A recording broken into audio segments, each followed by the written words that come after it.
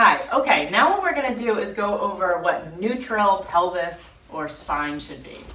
Now, a lot of what you hear is tuck your pelvic floor or tuck your tailbone, which looks like rolling back, or you see how her spine flattened down. Now go ahead and relax. What you want to focus on is just have your tailbone just anchored down just ever so slightly. So if I put my hand right under the tailbone, she would be pushing down just slightly. Go ahead and give me a little push down. Downward, right into my hand. So what that feels like is that you have a little arch in your low back. Now it might feel like you have a huge arch, but this is just because your body is not used to this position. So I want you to maintain this position. Go ahead and take a breath in, like we've been working on, nice expansion.